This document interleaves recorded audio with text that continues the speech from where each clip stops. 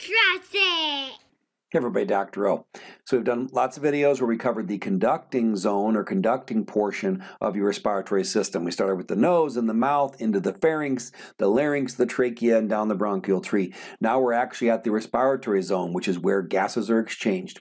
So the respiratory zone begins where a terminal bronchial, which we left off in the last video, where it actually attaches to a respiratory bronchial. So now we're at the part of the respiratory system that trades oxygen for carbon dioxide.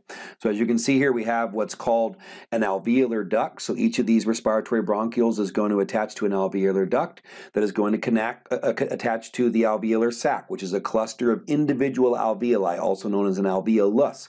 So the alveolus is the elastic, simple squamous epithelium that is going to stretch as you inhale to increase its surface area to make sure that you're trading as much oxygen for carbon dioxide as possible.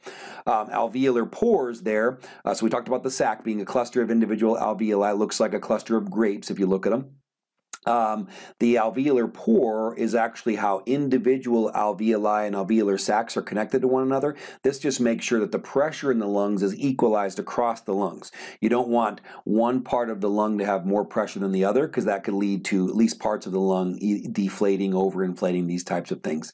All right, so that is, so you see the terminal bronchial there leading to those respiratory bronchioles. You also see the smooth muscle. That's going to determine how much air enters and exits these individual airways. So just remember the alveoli, then an alveolus is the primary gas exchange surface of the lungs, but the respiratory bronchioles do trade a little bit of oxygen for carbon dioxide as well. One more image to talk about the cell types that you see here. There are going to be three major cell types.